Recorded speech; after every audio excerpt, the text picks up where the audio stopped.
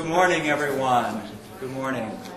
I'm glad you all could make it to this important symposium. My name is Eric Luna. I'm a law professor here at W&L, and I'm pleased to moderate today's second panel entitled Addressing Complexities of Scale. The panel focuses on the issues related to the scale of climate regulation, whether issues like greenhouse gas emissions and their impacts should be approached from a multi-scalar perspective, one cognizant of the various levels of governance and the practical problems of uniform solutions. We begin today with Professor Tony Arnold, the Boole Chair in Property and Land Use, Professor of Law and Affiliate Professor of Urban Planning at the University of Louisville, an internationally recognized expert in environmental regulation of land use, water, and property. Professor Arnold will discuss the complex and interdependent relationship between land use and climate change. Please help me welcome Professor Tony Arnold. Thank you. Well, like Stephanie in the earlier panel, I agree that the local role in both climate change mitigation and adaptation is important. However, I also think that federal climate change policies will necessarily involve land use policies and practices in the U.S. And let me give you four quick examples.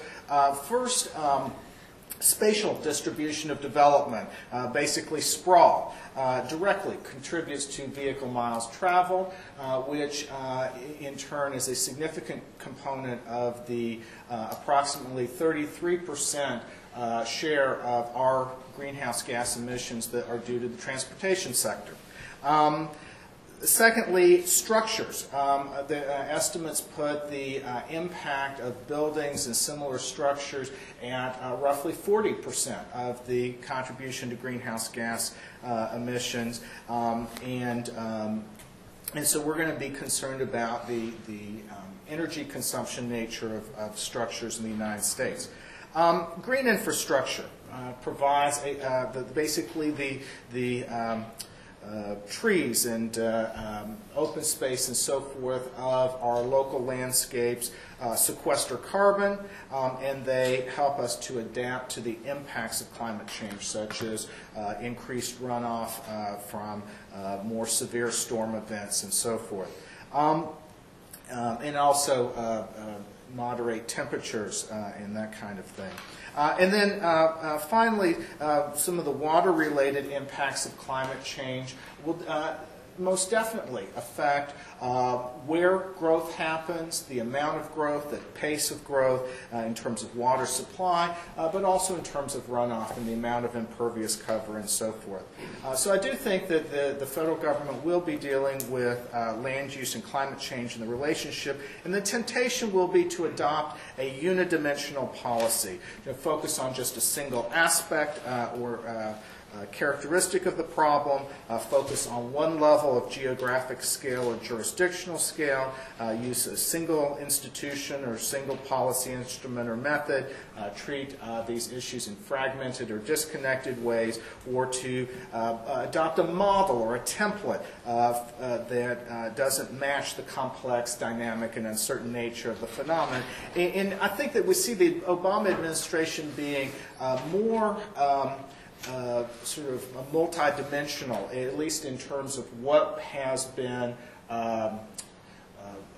what was on the campaign's websites and the policy platforms and so forth. But the temptation will be great for a unidimensional approach for a variety of reasons. Psychological phenomena related to framing, cognitive capacity, heuristics, and optimism biases.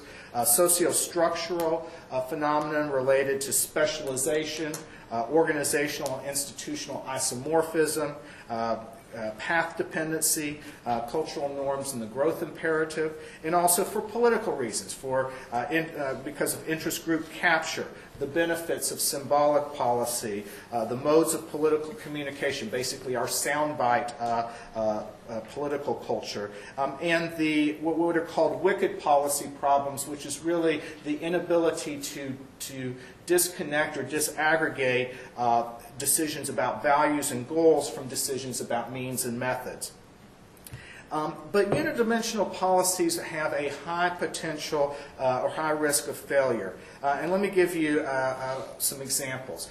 We see a lot of proposals about climate change policies focused on energy efficiency and alternative energy sources for both vehicles and structures. These policies could have the perverse effect of actually stimulating more sprawl because people feel like with their energy efficient McMansions that they can sprawl out all over everywhere driving their hybrid vehicles. Right? So a disconnect there. We could, alternatively, we see a number of policies promoting compact, dense, transit-oriented infill development in the metro core. But that actually could end up pushing development to parts of the metropolitan core that are in expanding floodplains as climate change has impacts on floodplains in our urban areas, and also in patterns that impede quick evacuation in the case of floods and hurricanes and so forth. We could combine policies to reduce vehicle miles traveled and reduce energy consumption with both compact, dense infill development and green buildings, energy efficient buildings. But there are several ways in which these might conflict with green infrastructure policies related to urban tree canopy, open space, swales and bioretention for runoff, urban natural areas to connect children to nature, and so forth. We get focused on one thing and we ignore the other. And then finally, strong, detailed federal policies on climate change and land use could squelch or even preempt local initiatives and momentum and limit broad public participation in these mitigation and adaptation measures at local and regional levels, including participation by low-income and minority neighborhoods, considerably less easy to do it at broad national scales. So we have really what I say is a multi-dimensional relationship between climate and land use and between climate change policies and land use practices and policies, characterized by multiple, diverse, interdependent, complex, dynamic, and uncertain relationships. And I'll call your attention to the color handout that was sent, I think, sent by email and also provided on the table, because I'm not going to go through all this, but what I tried to do in the handout is to show that there are geographic dimensions, temporal dimensions, resource dimensions, conceptual dimensions, organizational and sectoral dimensions, and process dimensions to these problems, to these relationships that are interconnected. And so what I'm suggesting is kind of multiscalar plus. Hari's work on the multiscalar analysis of climate change is incredibly important and significant. And at the same time, I think that we need to think beyond just geographic scale to the multiple dimensions in which the way these connect. So what I'd like to suggest in terms of federal climate change land use policy is a focus on institutional capacity and functioning, that the policy should facilitate and achieve resilient, dynamic, adaptive, well-functioning, integrative, multidimensional methods of mitigating and adapting to climate change by improving the capacity of institutions involved in land use decisions to address climate change. I have 10 elements of that, which I probably really can't do in the time frame that we have, but let me try to highlight a few of them. First of all, I think that federal policy could do a lot to improve information about the relationships between climate and land use and their uses. One of the things I think we need to be thinking about is could the federal government require local and state governments to engage in environmental impact analysis in environmental decisions, or perhaps this emerging health impact assessments that are now increasingly available in connection with Centers for Disease Control and the American Planning Association, and perhaps also subsidize such analysis to improve and increase the information that's available and its use. Funding transdisciplinary and multidisciplinary research in facilitating feedback loops in land use decisions. Another is to facilitate and use multi-scalar institutions and networks that operate at variable scales. In particular, federal legislation might provide express authority for interjurisdictional action and interjurisdictional cost sharing and revenue sharing at broad regional levels of a variety of types. What we see as we look at land use law across the nation is there's enormous variation as far as how much authority localities have to engage in interjurisdictional kinds of cooperative efforts. Planning at the watershed level might make some sense. Not all of the relationships between climate change and land use have a hydrologic dimension, but watershed levels offer some benefits. First of all, we have existing progress in watershed planning and the development of watershed-based institutions. Planning at this level is fairly adaptive, and it's oriented towards ecological realities rather than merely sort of arbitrary political jurisdictional boundaries. Watershed scales are nested and variable, so you could have smaller planning units in catchment levels and sub-watershed levels as part of broader watershed and basin level planning, and to look beyond the hydrologic dimensions, but at a variety of dimensions. And it can be place-based, participatory, and experiential, as many of the points that Stephanie made. In addition, our typical regional planning efforts, metropolitan planning organizations, MPOs, that are mostly designed to make plans about funding of transportation infrastructure are not working. They are not working to deal with the complex, multifaceted nature, and so they either need to expand substantially their mission, expertise, planning processes, participatory processes, or get out of the way and coordinate with other kinds of regional planning efforts. Just very briefly, I think we need to be thinking about integrated resource management, not separate, fragmented, but also not synthesized. We don't need to create some sort of indistinguishable whole. We need to be linking climate change policies to diverse other areas of land use and environmental policies, such as public health implications, children and nature, smart growth policies, the local food movement, land conservation policies, water planning and water quality concerns, environmental justice, and so forth. And then I guess the final point that I'm going to mention, because again I'm only covering about half of what I have here to talk about in terms of recommendations. But I also think that federal policy might stimulate a focus on implementation and enforcement methods. One of our problems in land use is that we adopt a wide variety of very admirable plans and policies that do not actually get implemented in the day-to-day permit decisions and decisions about zoning changes and development projects and the actual public infrastructure funding.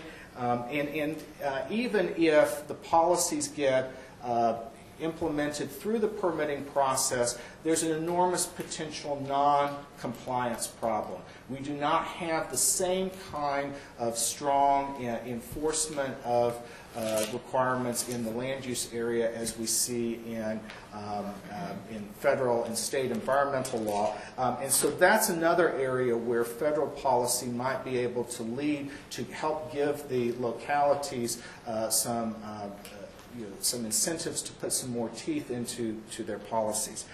Okay, well, I'll stop here, and maybe we can talk more about some of the other aspects later.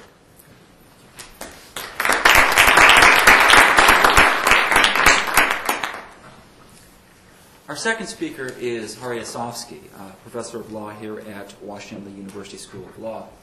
a scholarly pioneer in the intersection between climate change, law, and geography. Professor Osofsky will discuss diagonal climate regulation today. Please help me welcome Professor Harry Osofsky.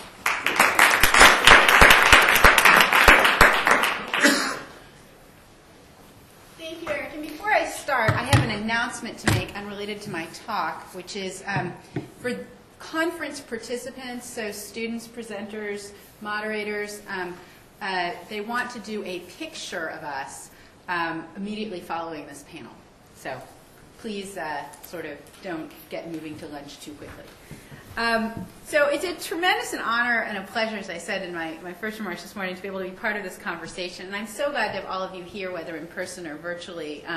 It's particularly fun to be on this panel with folks who bring an ecological perspective and who are all really grappling with these issues of scale in their work. As Tony mentioned, my current work is focusing on the scale of climate regulation. In particular, what I mean by that is that climate change is what I would term a multi-scalar regulatory problem.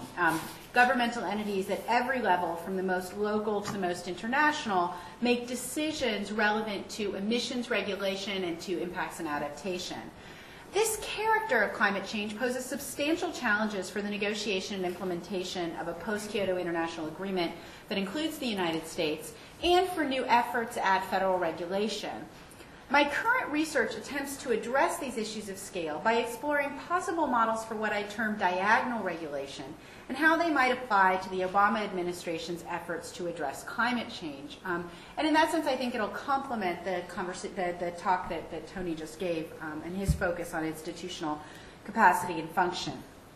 By diagonal regulation, I mean approaches that simultaneously cut across levels of government, the vertical, and involve many different entities at each level of government, the horizontal. For example, when several U.S. states collaborate with the European Union on a climate initiative, that would constitute a diagonal effort. However, a coalition of cities working on climate change is merely horizontal, and a mandate from the EPA to a state would be merely vertical. In my 10 minutes, what I'm going to try to do is just introduce the regulatory architecture I'm developing, and I'll look forward to getting more into the nuances of application in our discussion. So that's sort of my compromise for that. So what I'm going to do is talk briefly about what I think fully integrated diagonal regulation would look like, and then talk a little bit about some of my current thinking on partial diagonal regulatory strategies. So, fully integrated diagonal regulation involves interaction across levels of government with multiple actors at each level, a relevant level involved. So, for example, as part of its implementation of the Supreme Court's decision in Massachusetts v. EPA, the U.S. EPA might work with other agencies, Congress, and state and local environmental regulators to create a comprehensive approach to transportation emissions that involves mandates from the federal government that would be implemented at multiple scales and could be reshaped at designated intervals through input from state and local government, as well as a petition process through which governmental entities, non-governmental entities, and individuals could express dissent. By incorporating a wide range of actors at different levels, fully integrated diagonal regulation creates coalitions and opportunities for dissent that begin to reflect the regulatory landscape of the problem. However, that very mirroring makes creating such schemes very difficult, right? Bringing together so many actors is not only difficult to agree upon, but it poses significant implementation challenges. These approaches require buy-in and cooperation of many regulatory entities, as well as agreement for structuring these mechanisms for input and disagreement. Such synchronization can be daunting. And you'll see I've changed my graphics since last week, Rebecca, in answer to your vectors. The complexities of creating fully integrated diagonal regulation suggest the value of creating partially integrated regulatory approaches, which in tandem might create a more integrated overall model. And to explore what diagonal regulatory strategies might entail, I want to discuss 4 vectors along which partial integration might occur: regulatory scale, regulatory access, regulatory hierarchy, and regulatory cooperativeness. So, predominantly large and predominantly small-scale approaches maintain some of the advantages of fully integrated diagonal regulation without its level of complexity. The large-scale version would involve regulatory arrangements dominated by international or national actors, whereas the small-scale ones would focus on subnational actors. Predominantly large-scale regulation not only has the advantage of greater simplicity than fully integrated approaches, but such strategies would also be more likely to satisfy those who view that level of regulation as appropriate, and as a result might face less opposition. Moreover, they could be integrated easily into the Obama administration's announced plans regarding climate change, many of which focus on the federal or international scale. At the other end of the scale spectrum, because a large number of U.S. states and cities have been well ahead of federal regulatory efforts, especially during the Bush administration, significant possibilities exist for diagonal regulation that includes them and is driven by them. But the existence of active small-scale governmental initiatives, however, I think also poses a challenge for the Obama administration. As the administration augments national and international efforts, questions will consistently arise about whether these new developments should preempt state and local policy. Although thus far the Obama administration appears to recognize the value in supporting ongoing efforts, the president's speech when announcing that he's directed the EPA to reconsider California's Clean Air Act waiver certainly had language to that effect. How the administration will incorporate these initiatives into legislation and treaty negotiation remains to be seen. Unless the administration consciously makes efforts to connect collaborative efforts among cities, counties, and states into its larger scale efforts, additional opportunities for predominantly small-scale diagonal regulation may be lost. Now, like the predominantly smaller large-scale approaches, predominantly horizontal or vertical diagonal strategies provide opportunities for interconnection that might be easier to achieve than full integration. Predominantly horizontal regulation primarily involves collaboration within one or more levels, whereas predominantly vertical regulation focuses on interaction among levels and has more minimal activity at any particular level. So predominantly horizontal efforts tend to arise out of a group of entities operating at a particular level that then form a larger scale coalition. The primary advantage of predominantly horizontal regulation is that it builds out of governance commonalities at a particular level of government. They can take advantage of existing coalitions of entities at one governmental level and then build a vertical dimension into these collaborations. The primary advantage of predominantly vertical regulation is similar to that of predominantly horizontal ones. Namely, these efforts can arise out of naturally occurring regulatory arrangements. The U.S. federalist system of government provides many patterns that climate regulation could follow. However, in both cases, the ease of creation is offset by the limited interaction they entail along the other axis. The Obama administration could fairly easily integrate predominantly horizontal or predominantly vertical approaches into its regulatory schemes, but should make sure to have some of each to create more overall scalar interaction, to create that overall diagonal effect. Because any diagonal scheme will include different levels of government, questions of hierarchy arise. Predominantly top-down approaches involve dictates from larger scale entities to smaller scale entities, whereas predominantly bottom-up ones are driven by subnational ones. Top-down approaches have the benefit of avoiding divergence at smaller scales, a much discussed concern of bottom-up approaches. In so doing, they prevent piecemeal strategies that can cause leakage, a concern that our earlier speaker Jonathan Weiner has raised consistently, and set clear expectations for corporations and others that have interests which cross-cut jurisdictions. Also, as with large-scale efforts, top-down approaches comport with traditional expectations about how a complex problem like climate change should be regulated. Conversely, top-down approaches, unless carefully structured, risk stifling the innovation and local knowledge that localities and states can provide, and we were just hearing about. Bottom-up efforts can capture more easily the many divergences that are needed for smaller-scale actors to respond to local conditions without the rigidity and constraint that often accompanies top-down mandates. Now, either top-down or bottom-up efforts, if carefully structured, could avoid these pitfalls. So top-down mandates can include adequate flexibility to allow for smaller-scale innovation and tailoring, and bottom-up efforts can coordinate sufficiently to address many of the critiques. Moreover, tandem top-down and bottom-up approaches, to which the Obama administration's simultaneous efforts on fuel standards and the Clean Air Act waiver suggest an openness, could incorporate the benefits of both. The key either way is an awareness of these benefits and limitations so that they can be maximized, well, the benefits can be maximized, the limitations can be minimized in an overall regulatory scheme. Finally, last but not least, diagonal regulatory strategies are not necessarily cooperative.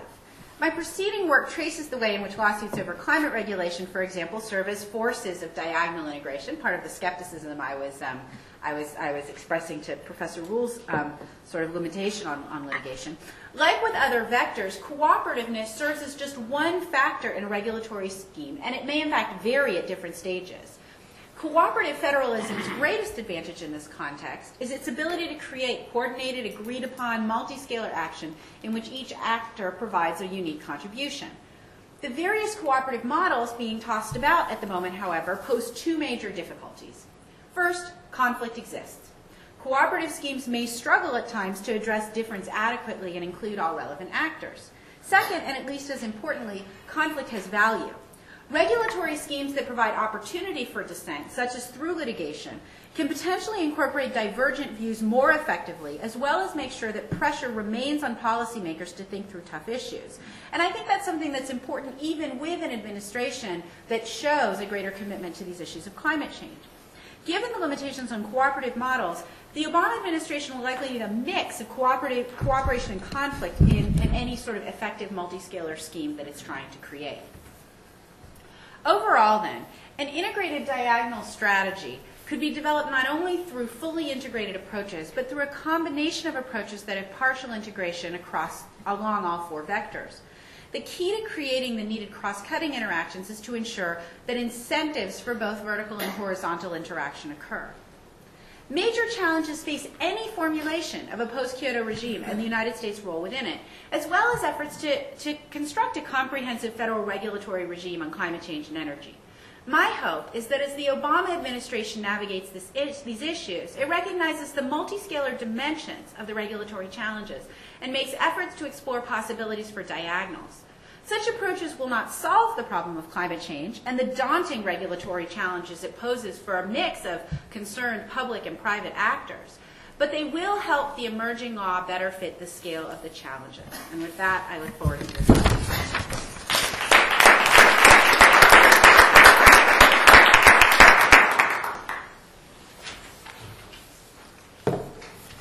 Our next speaker is Professor Nathan Sayre, a professor of geography at the University of California at Berkeley. His research interests focus on the interactions of climate, vegetation, and management from a multidisciplinary perspective. And today he will discuss climate change, scale, and devaluation, the challenge of our built environment. Please help me welcome Professor Nathan Sayre.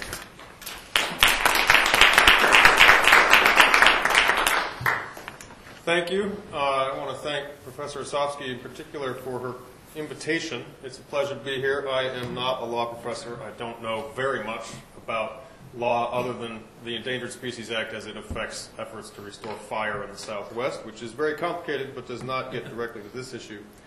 I've been interested in climate change for quite some time, and I do think there are some interesting ways in which scale can help us think about this. And my remarks today are aimed primarily at sort of reframing this discussion. I see the present moment as representing an enormous opportunity, not only because of the new administration, but also because of the global economic crisis that we're in right now. I think it's a moment at which it makes a lot of sense to really step back and think about the overall frame of this problem. And with a greater familiarity in the climate science than in the law, I'm going to offer some thoughts.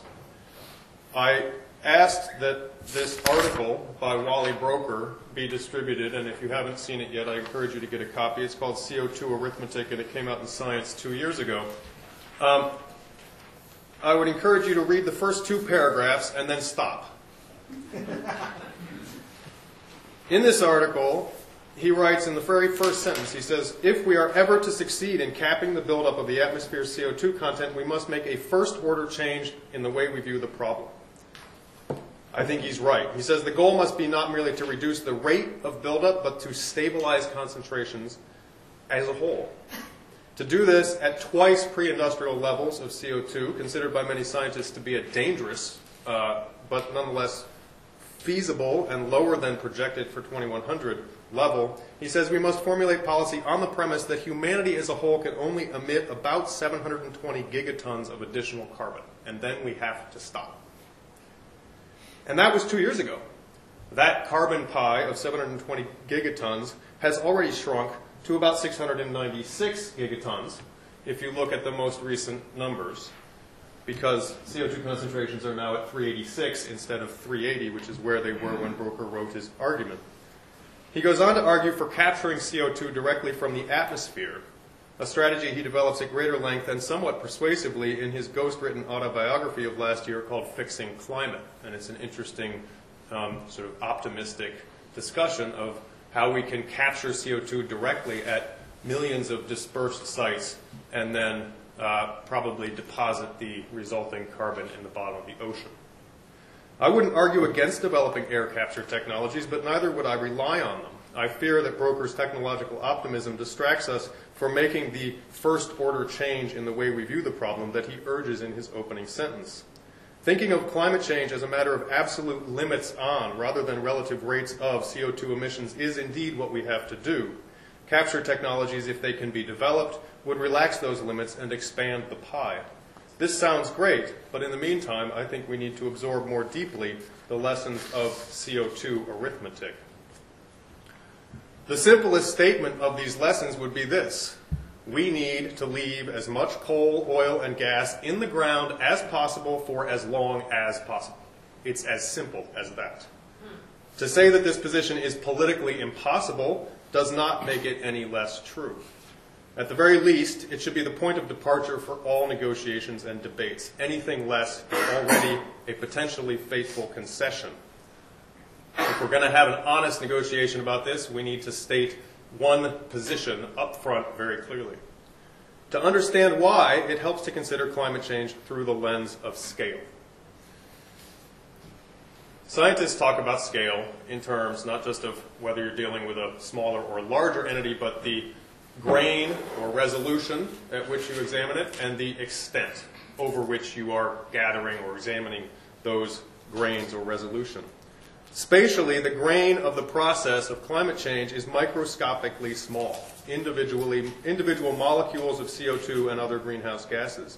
They are invisible to the naked eye and produced in myriad ways, whether we are breathing, turning over a spade of soil, whether a plant is decaying, a cow is ruminating, or whether we are burning wood or coal or gas or oil. Meanwhile, the extent is global. All those molecules join the Earth's atmosphere, I imagine most of you are familiar with this, and quickly mix together, becoming equal parts of the whole process that gradually warms the planet.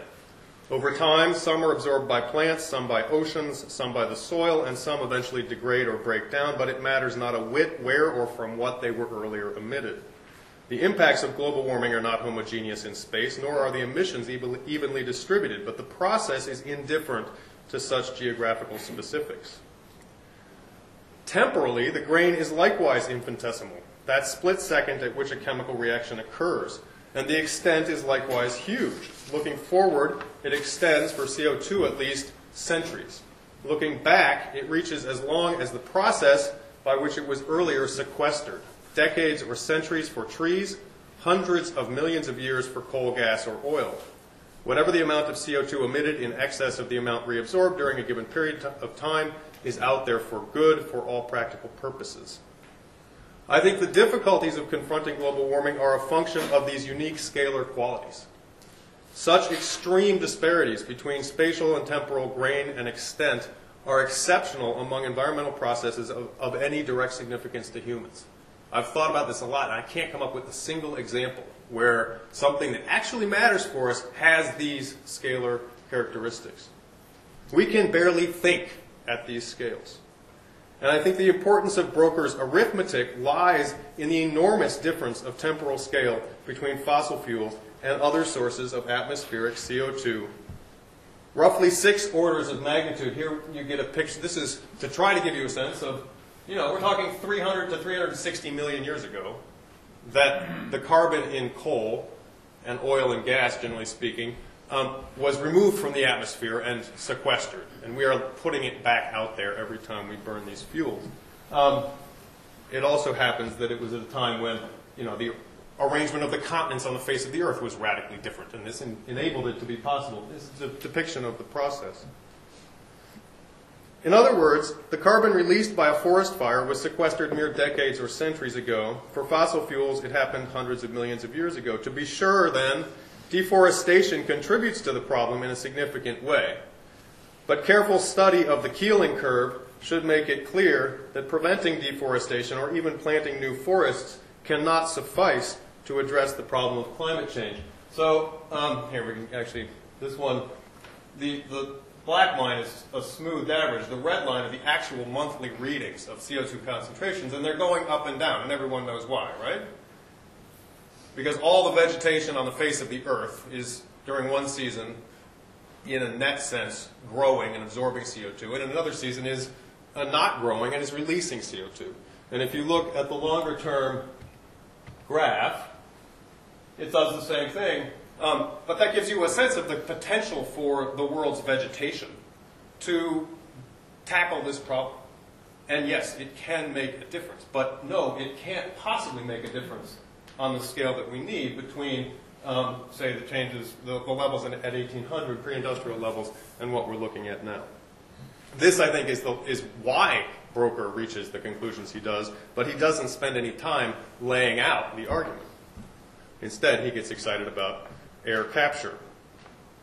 In other words, carbon offset and credit trading schemes that fail to account for these scale differences are destined to fail, at least if we look more than 10 or 100 years down the road, as we must. And this is independently of all the other problems that they face in terms of whether they actually sequester carbon. So, sorry to sound dismal, but from a more practical standpoint, the focus of climate change policy should fall unequivocally on what geographers call the built environment. By this is meant the durable, human-produced structures and systems in and through which societies produce goods and services and thereby reproduce themselves.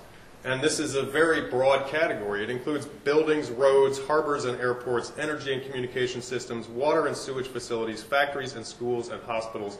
It includes the kinds of practices we employ in agriculture, the things we grow and how we grow them. Whether built and owned by governments or private firms, the components of the built environment have a number of things in common. First, they tend to be very expensive to build. Second, they therefore depend on financial instruments and institutions that permit or require long-term planning and amortization. I just looked up this morning the total level of municipal bonding debt in this country amounts to $9,970 per person, or a total of nearly $3 trillion. And that's just municipal bonding. From this it follows, third, that they must persist, these elements of the built environment, not just physically but economically, far into the future so that the bonds or other instruments used to pay for them can be successfully redeemed. Finally, fourth, the built environment is not only a very complex and expensive investment, it is also the world in which people live, profoundly shaping our habits of thought and behavior. It is naturalized as the taken for granted and normal. It, geographers would argue, produces the space-times of our lives. The challenge of our built environment is manifold. In almost every aspect, its construction entailed large greenhouse gas emissions itself. Its maintenance entails more such emissions. And because it was generally built under conditions of cheap energy, and I'm talking about the U.S. here, its continued use generally commits us to still more emissions going forward. Yet we cannot easily write it off and start over. We can't write off the debt. We can't necessarily tear down these systems and replace them. We might not have the money. This predicament holds, I would argue, at every scale, from households and small businesses and municipalities up to national governments and transnational firms. No one wants their durable assets, whether they are SUVs or container ships, devalued by regulatory or legal mechanisms. And I don't blame them. There is a twist, though, and I think it constitutes a political opportunity that the Obama administration ought to take advantage of. Directly or indirectly, global warming is going to devalue our built environment anyway. It's not a question of whether, but merely of when and how it will happen. Hurricanes, Katrina, nice, abrupt, radical, terrifying, horrible experience, but is an example of this. Rising sea levels, droughts, retreating glaciers. California can't pay to rebuild its water system, bringing water from the Sierra Nevada, but if the snowpack is gone, what choice are we going to have? Heat waves, retrofitting houses, shifting conditions for various crops. I mean, the costs associated with this are going to be extraordinary. The Stern report does a nice job of laying this out. We cannot know how soon or how abruptly devaluation by climate change will take place for any given location, but it is clear that we should expect it to happen on a timescale of decades, not centuries, which is to say it's beginning to be the same timescale at which decisions about financing, bonding, amortization, long-term investment for private firms, that kind of thing, ought to be undertaken. I think the policy implications of this are very far-reaching. If we assume that 2 to 5% of annual reinvestment in our built environment is a normal necessity, then in a 20 to 50 year time period, we can expect essentially to turn over our entire built environment. We may not replace every element of it, but from a financial economic point of view, it is turning over. This may or may not be fast enough relative to climate change impacts, but it is a logic that everyone should be able to understand, even the people who say, no, these changes are going to cost too much. If every single decision we make regarding the built environment from this point forward is made with climate change as a high priority, we may well be able to anticipate, absorb, and in many ways control the processes of devaluation that are in store for us. Framed this way, I think there is there's almost no distinction between mitigation and adaptation. A built environment that produces fewer greenhouse gas emissions is often also more resistant to rising temperatures, diminishing water supplies, and declining fossil energy inputs. I think that's my last slide. I guess I would close with an idea that came to me, well, it's been kicking around, and it came back to me this morning, listening to some of the other panelists. As far as getting people's attention and taking advantage of the opportunity, the sort of political moment that we are facing, I would suggest something along these lines. I personally think a carbon tax is a necessity. Cap and trade has got advantages too, but I think a carbon tax is a necessity. I would propose something along the line to get people's attention, eliminate the income tax and replace it with a carbon tax. That will make people notice. Thank you.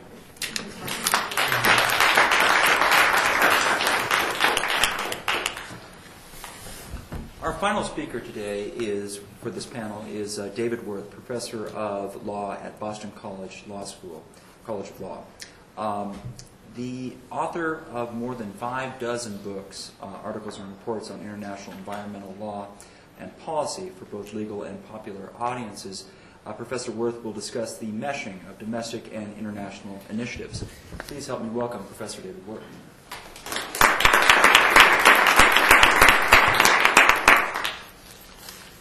Actually, I wouldn't ordinarily do this, but I would like to add one very important piece to my bio, namely that I am a former and very proud member of this faculty.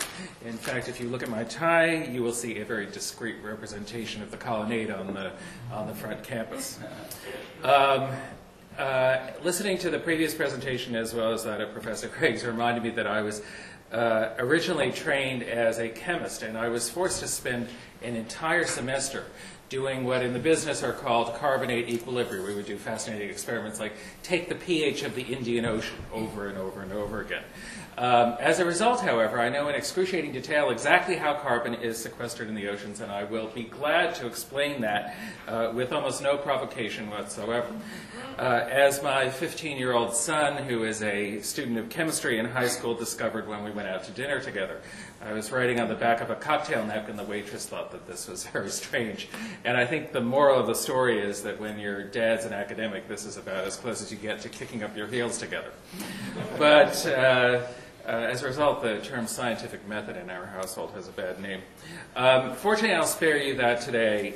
And I'd like to speak about a different issue, namely meshing the international multilateral negotiations with the domestic statutory initiatives.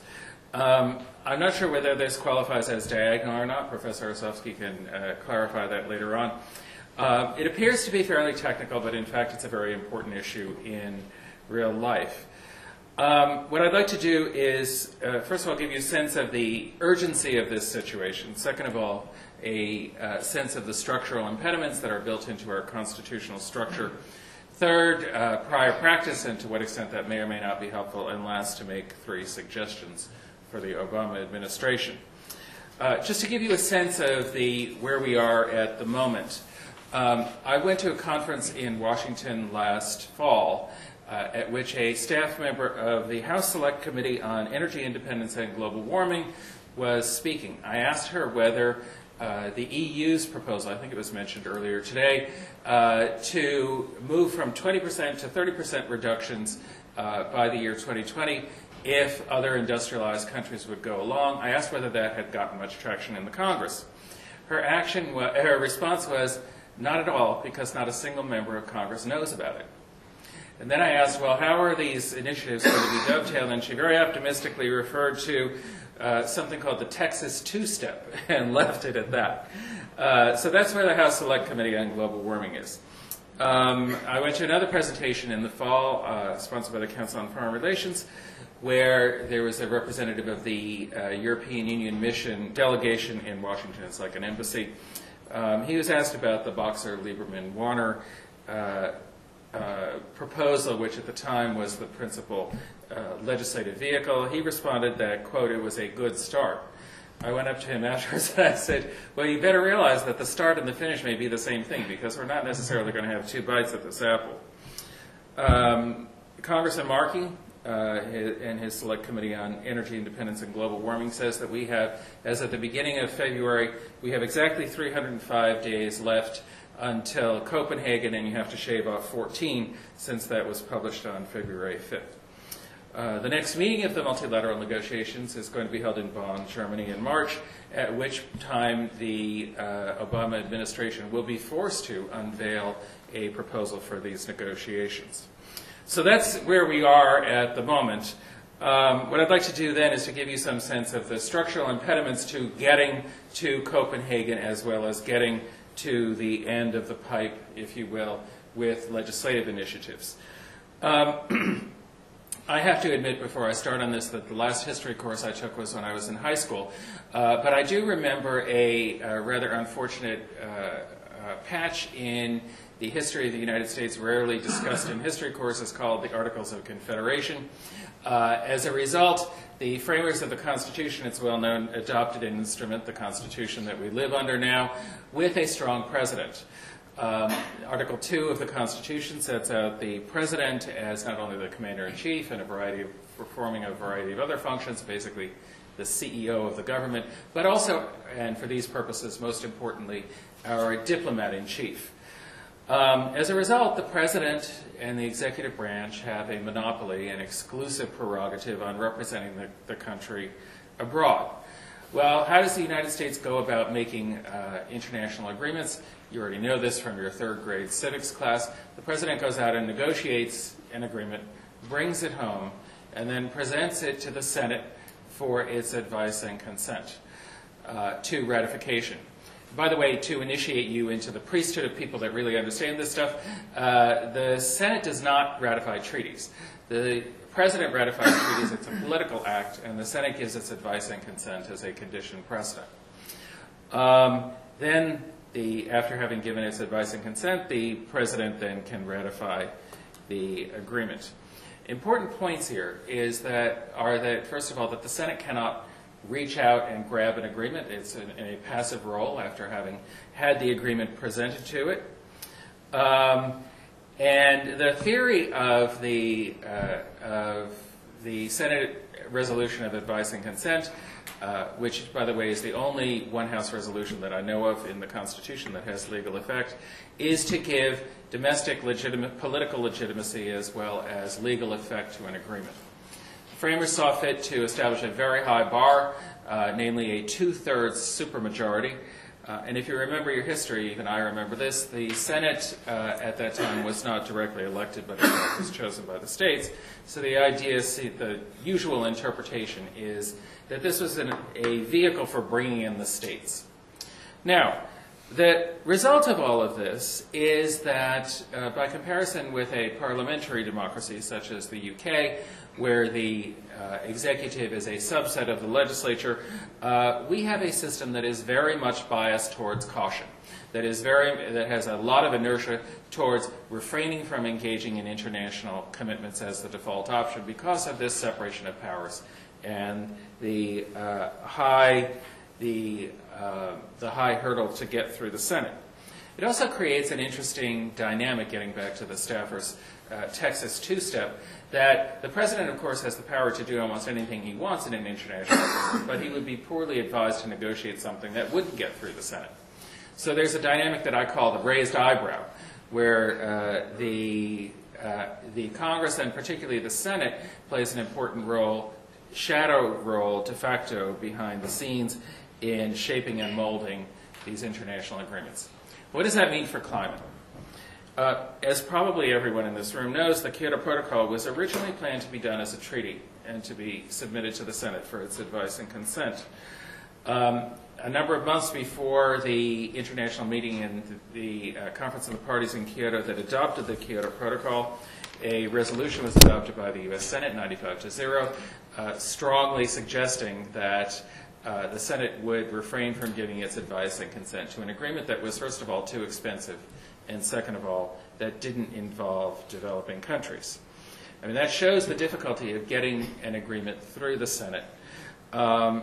Ultimately, the Clinton administration signed the agreement, did not submit it to the Senate, and then, as probably everybody in this room knows, in March of 2001, President Bush indicated his intention to refrain from ratifying the agreement ever. Now, I would suggest to you that this is a dysfunctional scenario that we do not want to repeat. And for better or worse, we now have a situation that has dramatically changed. For the past 8 years, as one of the previous speakers pointed out, we've had a passive president. Our diplomat, our eyes and ears to the outside world and from the outside world, has basically done nothing.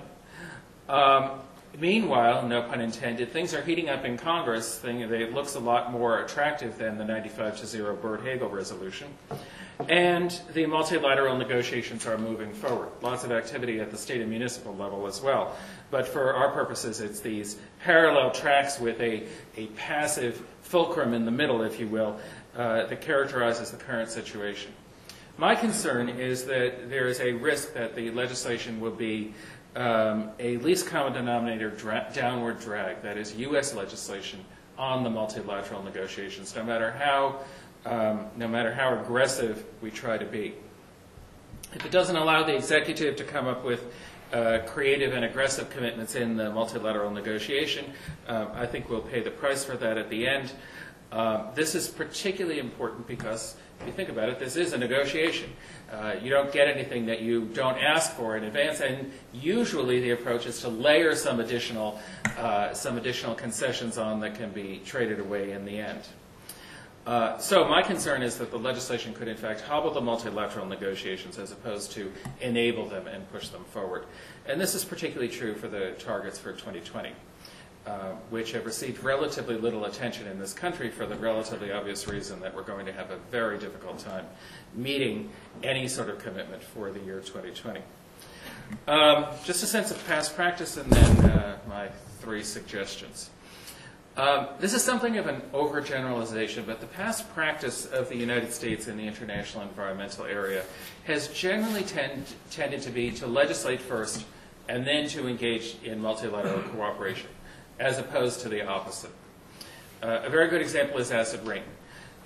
The Clean Air Act for 13 years languished awaiting reauthorization in 1990. Well, first of all, to back up a little bit, the issue of acid rain is both a domestic issue and an international issue. Concern is about emissions coming from the Midwest harming A, New England states, or B, Canada. One is a domestic issue, the other is international.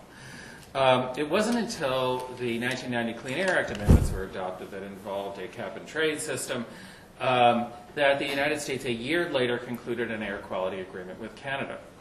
Now, I actually do a little exercise with my students in which we look at that air quality agreement. It was done a year after the U.S. legislation, and it was done as what's called an executive agreement, meaning that it didn't require additional statutory authority.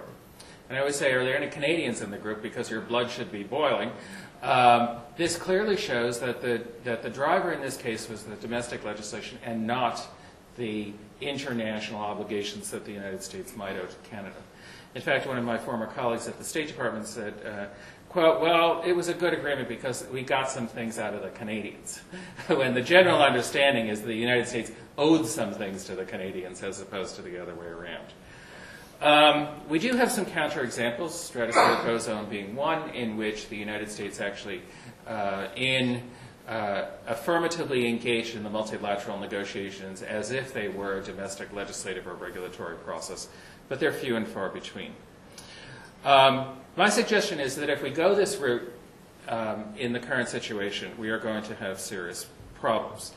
And so I have 3 suggestions for the Obama administration looking forward. One possibility is to use existing legislation to the extent possible. This is what Professor Rule was talking about in his presentation this morning. In the situation of acid rain, the legislation was insufficient. It awaited domestic action by Congress.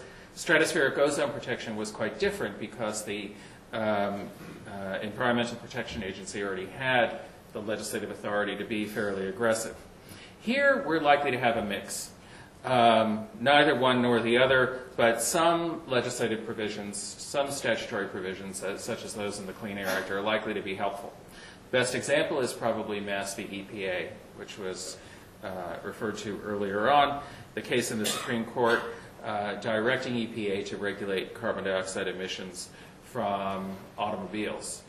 And by the way, in a shameless plug, I should point out that I worked on an amicus brief for former Secretary of State Madeleine Albright in that case, in which she basically, EPA had come back and said, please, please don't make us regulate carbon dioxide because we want to keep our powder dry in the multilateral negotiations. And Madame Albright said, in the immortal words of one of my former administrative assistants, be real. If you disengage from the negotiations, how are you going to implement them? And fortunately, the U.S. Supreme Court accepted that. So domestic statutory initiatives can work here and can give a helpful kick in the pants in the form of momentum.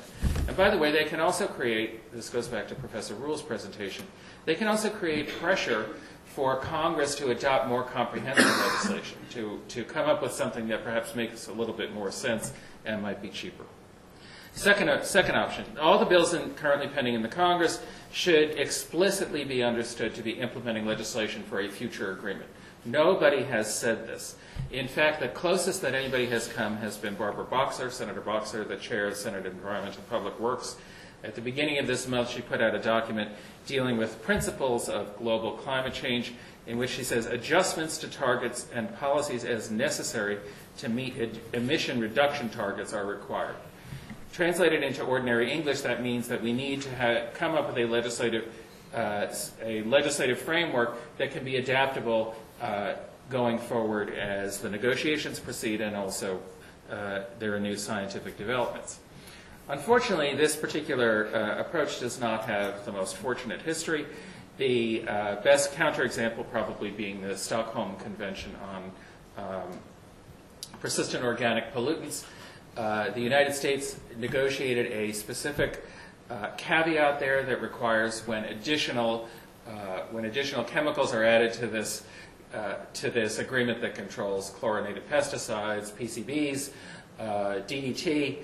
When additional chemicals are added, there needs to be a separate ratification process, presumably by our Senate, and the agreement, which has yet to be ratified by the United States, encountered some difficulties in the Senate. Precisely for this reason, some senators even questioning the constitutionality of the implementing legislation. The third option is, and I have to say I can't take the slightest bit of credit for this, is a proposal called Climate Protection Authority. If you're interested in this, you might see a paper by a Brookings staffer named Nigel Purvis that's on the Resources for the Future website. What he does is to analogize this to the trade negotiations. The concern in trade negotiations is that the Senate will pick apart an agreement once it's presented to it by the President. What happens instead is that the two houses of the Congress, by simple majority vote, authorize the President to go out and negotiate an agreement and then bring it back. And this is the important piece, the House and the Senate both agree to adopt implementing legislation either by an up or down vote, yes or no, without picking it apart. I have to say it's somewhat ironic being here because in this very room 15 years ago when I was a WNL faculty member, I expressed considerable reservations about what was then called fast track. But when you apply it to climate, maybe it strangely makes a little bit more sense. Not clear that Congress would give the president this sort of authority, and although we currently have a president in the Congress of the same party. Just in closing, I'd like to suggest that the Texas two-step is perhaps even more complicated than initially appears. It's not clear which branch is going to want more aggressive reductions, and the incentives for both are different. For instance, Congress has to deal with issues like preemption. The executive branch tends to be very jealous, I know from personal experience, of its exclusive control over diplomacy. And the issue for us is how to maximize flexibility while structuring domestic legislation so as to encourage aggressive proposals. Some mechanisms are already in place, such as the inclusion of congressional observers on executive branch delegations to the multilateral negotiations, but I would suggest that much more coordinated action is required. In any event, this will require unprecedented precision and speed. I was trying to think of a little metaphor here, and this is a generational thing that will date me immediately. What we need to do is to crank up the turntable from, I don't know what this translates to in the iPod era, but what we need to do is to crank up the turntable from 33 RPMs to 78 and get that Texas two-step going real quick. Thank you very much.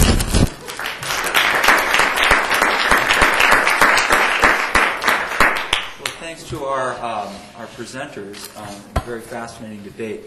Would like to open it up to some questions, both from the audience and maybe from the panelists themselves.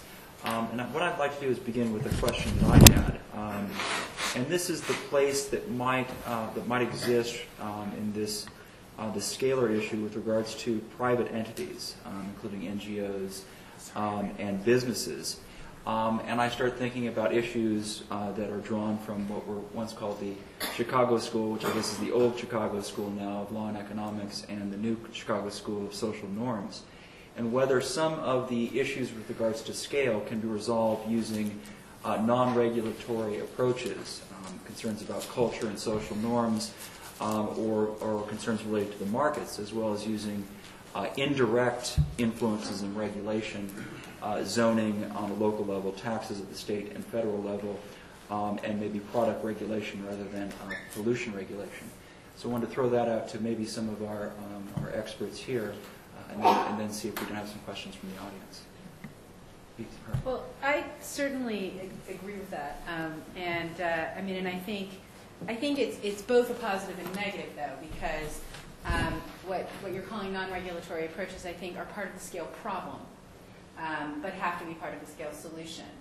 And I actually find legal pluralism to be a very helpful lens through which to think about all of this, which is basically a theory that sees law as a set of interacting socio-legal spaces, essentially, and that sort of puts together a legal picture that includes both the formal law and the informal law. And I think, I've talked into my past work about climate change litigation as pluralist legal dialogue, and I think climate policy, it's the same thing, that you have to recognize the complex dance going on, I think captured very well at David's talk, at a policy level, but also, as the more ecological presentations say, sort of capture that complexity as well. And so I think absolutely that we need to think in creative regulatory terms and not just in sort of the traditional 5 environmental statutes terms.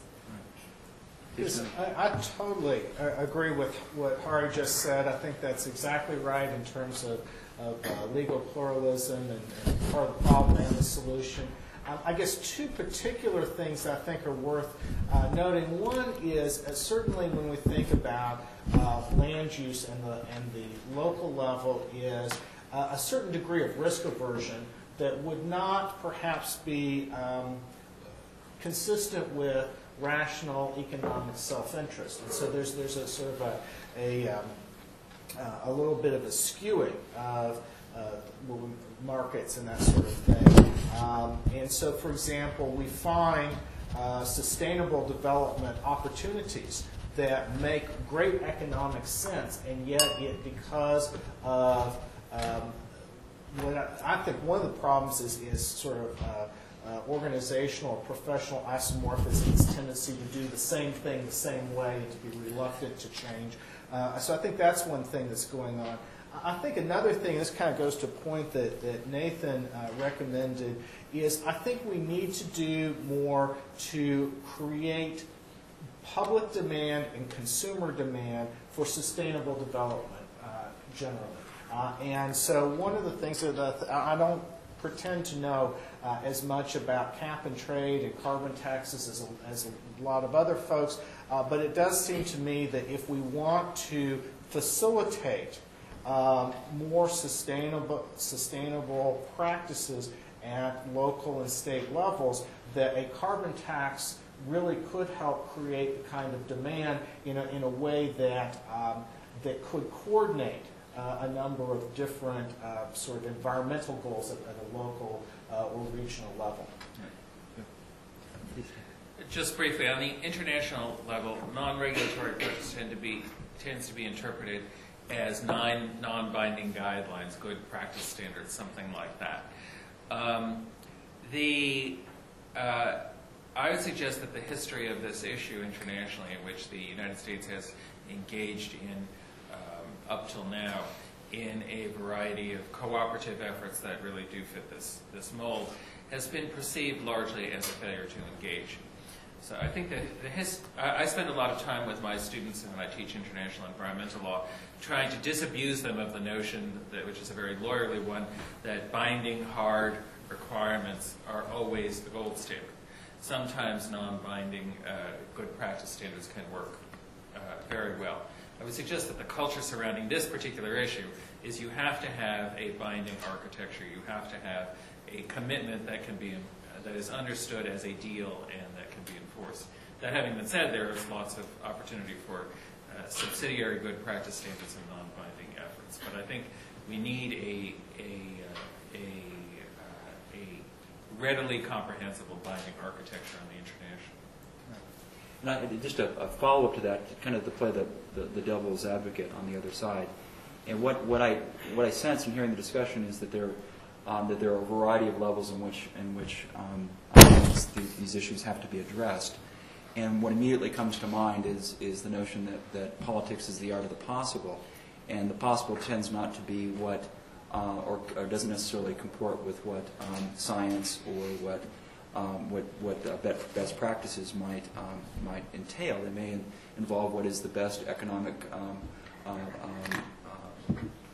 package for a particular district or state, and it raises, in my mind, some of the issues that and this is probably not a really good time to talk about this, but with regards to interest rates and dealing with interest rates and the formation of the Federal Reserve Board, precisely to take it out to produce an a-democratic or anti-democratic mechanism to prevent the type of political playing with interest rates. And if you're going to have this coordination across levels, is it possible that the solution, that really getting the best at all levels is going to be impossible as a matter of coordinating various levels of government, that you need a sort of group of environmental platonic guardians on some kind of some type of national environmental board to set these policies? And I just throw that out as playing the other side, whether that really is what needed. I mean, picking up on that and also your earlier questions, I would disagree strongly. I think it's true that in terms of international agreements, the federal government is the critical fulcrum between local, state efforts and international ones. But I think there's an assumption on the part of a lot of environmentalists in this country, based on the experiences of the 60s and 70s, that to get real environmental legal reforms in place, the key actor is the federal government. And I actually don't think that that's necessarily true anymore in general, and I specifically don't think it's necessarily true with climate change. And that it turns out that if you look at the sort of jurisdictional authority, ruling very important parts of this, land use decisions, zoning decisions, building code decisions, large amounts of the overall energy use sort of decision making, they're not federal decisions. And a lot can be done at the local and municipal county level already, and a lot has been done, and a lot of that has been done not by saying, whipping the citizenry and saying you've got to shape up. It's been done by saying these are things that will improve the quality of life in our city and make it more livable, and appealing very much to that kind of local culture, local feeling, or it's not so much about sticks, it's about carrots as well. And I think that's something we all have to sort of recognize and work with. And the city of Portland, Oregon is the one I know best, and they've done a lot of really amazing things by saying, look, we don't need the federal government to tell us what to do, to make the changes. Good. Just quickly, I do think, though, that there's also a political will problem in the organization. That you suggest. When I was in law school, one of my mentors, Dan Esty, was arguing stridently for a global environmental organization to match the Global Trade Organization. I don't think it's because I think it was a good idea, but I think there are reasons it hasn't happened in the ensuing period of time. And I think similarly that we are, just like in international law, it's not shocking that the most functional and most binding institutions are those that are financially oriented and trade oriented. Similarly, at a domestic level, I think having the political will to actually invest that kind of an authority might be a problem. Yeah, and just a follow-up question to build on what Nathan and Hari talked about is, the phrase that comes to my mind, probably almost 100 years old now, this laboratories of experimentation that Brandeis talked about, and the need for an overarching framework. Does that possibly squelch the development of good policies that might come about in various local jurisdictions? Or have we reached a point as a matter of science, and this is where I'm truly ignorant, as an issue, whether we reach a science where everyone can agree that here are the policies that should be adopted in each jurisdiction at each level, and the idea of experimenting simply is gone by the wayside. Yeah. We definitely need more experimenting and leading by example and communicating successful stories from local initiatives that will then encourage other places to do similar things. There was a point that I wanted to make earlier, and that is when you do look beyond the local level or the municipal level at what kinds of legal changes might facilitate this, a lot of them become dismantling existing federal laws, policies, programs that in fact prevent local and smaller scale regional efforts at improving practices related to this. Dismantling the USDA would be an enormous step forward for enabling agriculture in a way that was more sensitive to local demands for environmental quality and climate change.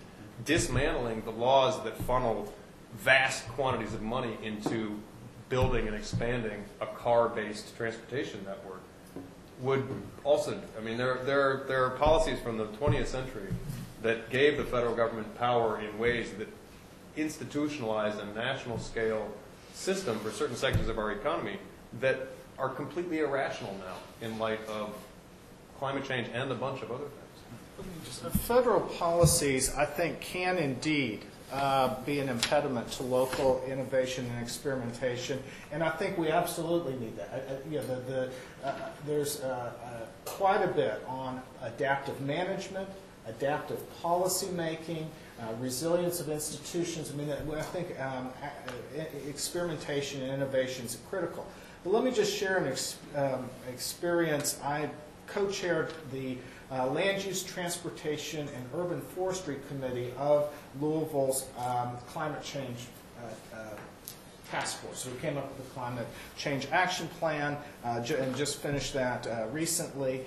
And I want to suggest that another role that federal policy plays is not easily sort of characterized as carrots and sticks, but instead disturbances.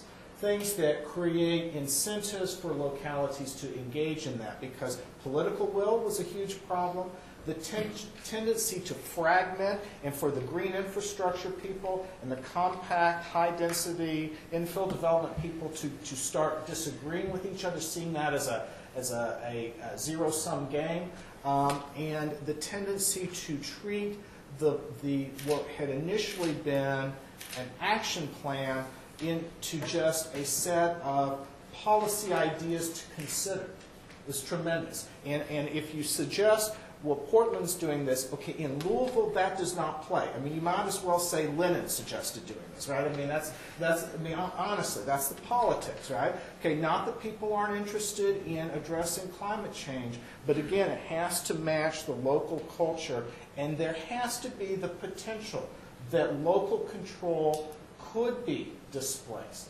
Not that it's aggressively being directly displaced, but that risk helps to motivate people to find solutions at the local level.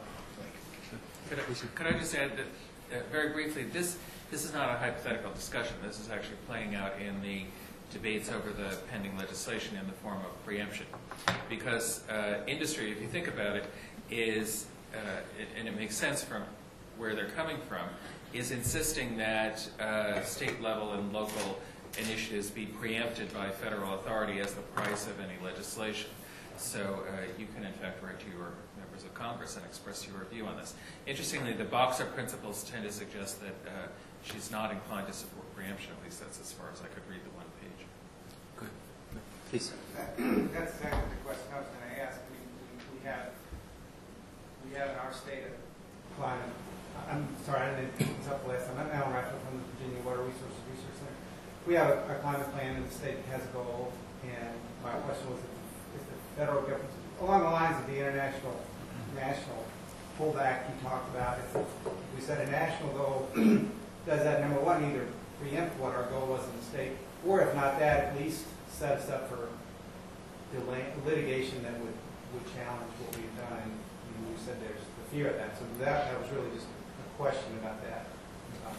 What should we expect along those lines? Meaning, if we do a lot of work here setting state policies, and the General Assembly's got all kinds of bills right now about this and that goal, is that wasted effort if we get something long on top? Do you want to go ahead? Not necessarily. I mean, it depends what the law is.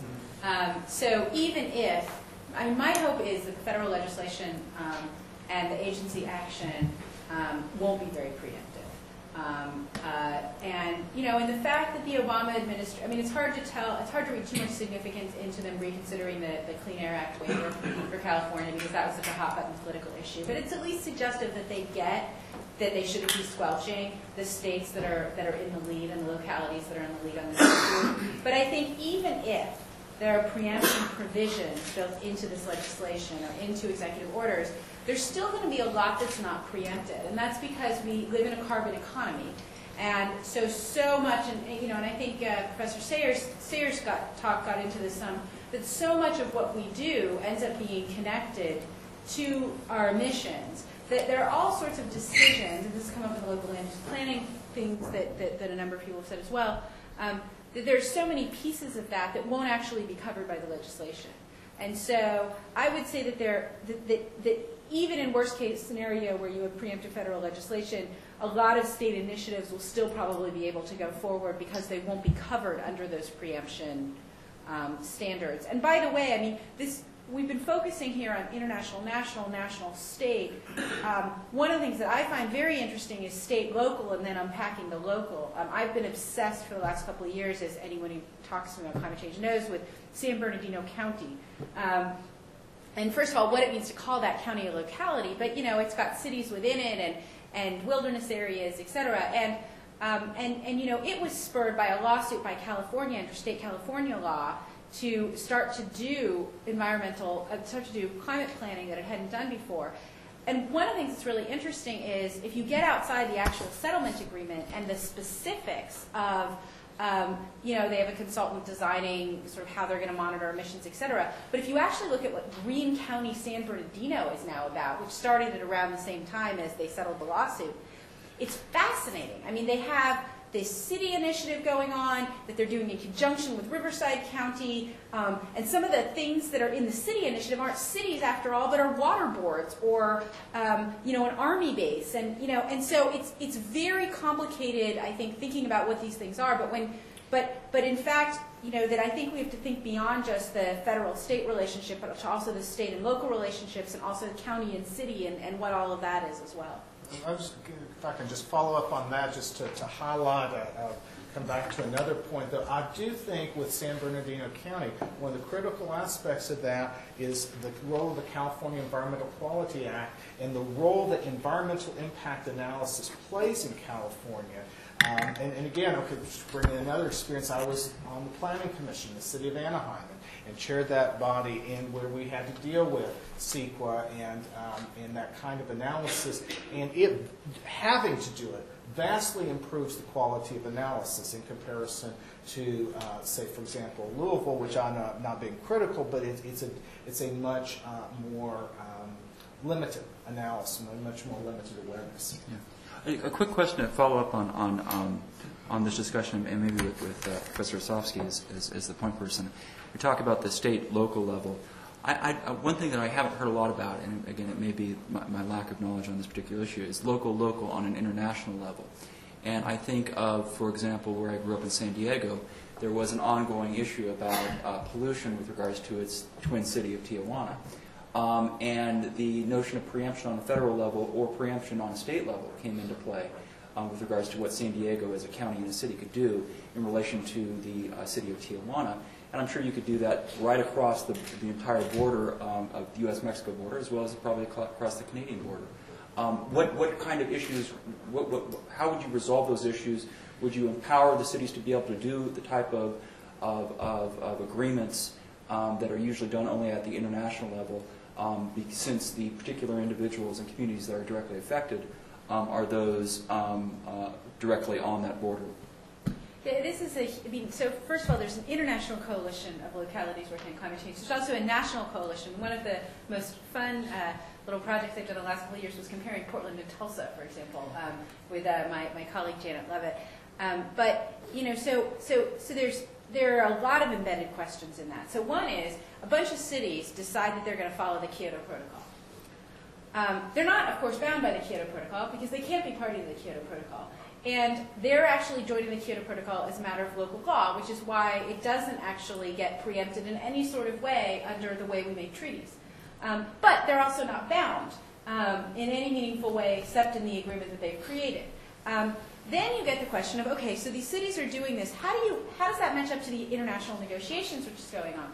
Well, the answer is very little. One of the Gavin Newsom, the mayor of San Francisco, was saying, he has no voice in international negotiations over climate change, right?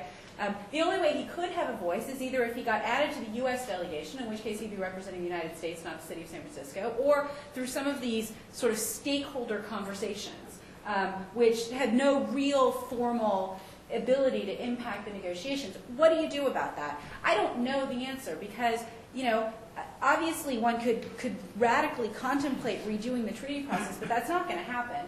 And no one's really going to realistically talk about doing treaties completely differently without nation-states signing on to them. But I think, and this is where I think this diagonal stuff can come in, is I think we do need to think about, okay, even if we don't want San Francisco to be party to our climate treaties, how do we deal with these coalitions of cities in a more meaningful way in the process of the negotiations and in the substantive results that come out of them? And just to follow up, going back to legal pluralism and local experimentation, a number of years ago, the public health authorities of the city of El Paso and Ciudad Juarez wanted to cooperate on public health issues related to air quality in the area, and they couldn't get the governments of the United States or Mexico to come together to do it, so they just did it anyway. They just said, okay, well, yes, there might be a preemption argument, but the need is so great that we're just going to go ahead and reach an agreement between our two cities and cooperate. And as far as I know, it just continued. Nobody said anything. Yeah, Berkeley is a wonderful place for this kind of thing, symbolic city-level initiatives. But there are things you can concretely do at that scale. That we passed a measure, and the city is now putting together a way in which they can lend homeowners the money to install solar systems, and then they will get the homeowners to pay it back by building it into their property tax bills over the next 30 years. So sort of sidestepping that issue of the upfront, confronting and dealing with the issue of upfront costs. But on the other hand, that was done in the same election in which we voted to impeach Bush, right? Which we had no standing to do. It was just a purely like, this is what we feel like doing, and we've got city level targets of 80% reductions by 2050. That who knows if we'll make, and there's nobody but ourselves can penalize us if we fail. But it does go a long way to generating a kind of sense at the community scale that these things matter. Could I just briefly add, as a former State Department official, the Constitution absolutely prohibits states and municipalities from conducting foreign relations. But that having been said, the practical reality is oftentimes very open texture.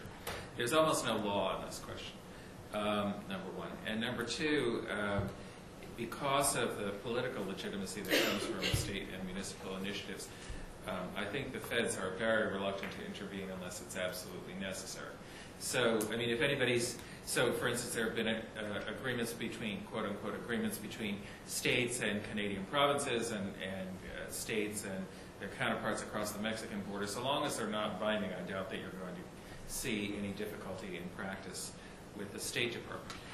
It should be possible, I've never done this, but to come up with a grid as to what kinds of things actually do provoke affirmative intervention. For instance, one classic example was that the then Soviets had a compound on Long Island where the locals kept trying to zone them out. And the State Department did interfere in that one because this was abuse of local power in a way that was harming a foreign state. But I mean, if it's just cooperative and friendly, and you're unlikely to see the State Department intervene, I think. One last quick point that no one, I think, has said yet on all of this is, remember that global urbanization is a huge factor in all of this, right? I was just at a conference where Lisa Pruitt said we, in December, passed the point at which more than 50% of the world, I guess, is now in urban places. That has a huge impact on the emissions side because in general, urban dwellers tend to have a smaller carbon footprint, and so, you know, Portland is making its per capita goals even though it's missing its total emissions goals because too many people are moving to Portland. That's not necessarily a bad thing, right? But also on the impacts adaptation side, it matters a lot because as cities continue to grow in potential disaster zones, it sort of has a lot of implications for the policymaking around impacts and adaptation. We've come to the end of this panel. Would you please help me thanking all of our panelists for their presentations?